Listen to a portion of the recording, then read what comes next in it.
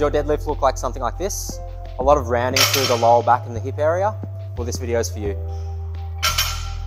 So if your lower back looks like that when you deadlift, one of the things we want to look at is we want to prepare ourselves to that position. So lumbar flexion isn't a bad thing. It's almost unavoidable with heavy loads, especially in a conventional deadlift. So today we're going to take you through some accessories that you can use to prepare your body for lumbar flexion. So a really nice way to start off training lumbar flexion if you've never done it before is something like a Jefferson curl. So I'm going to take Chris through one now. So effectively all we really need is like a lightweight dumbbell, kettlebell, barbell, and something where we're slightly elevated like a small box. So what Chris is going to do is he's going to pick up the kettlebell. He's going to be standing on top of the box.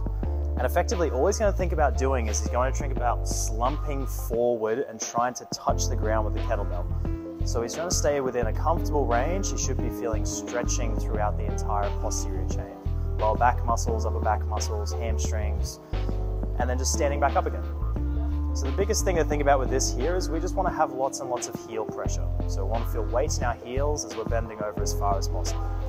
Over time, we want to progressively load this like anything else. So we want to start with a nice comfortable weight and just build this like any other exercise. So once we've started to expose ourselves to some lower back rounding with a Jefferson, the next thing we want to start training more of is training our ability to push down with our heel.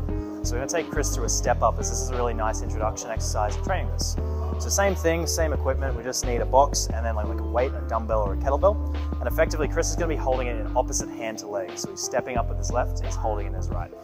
All he wants to be thinking about here is planting down through his heel as hard as he can. So he's trying to generate as much downward force as possible as he steps up. Then he steps back down again and just rinse and repeat for the amount of reps that you're doing. So the most important thing is that that heel is constantly planting down to the ground. Because the better we get at planting down through our heel, the stronger we'll feel in lumbar flexion.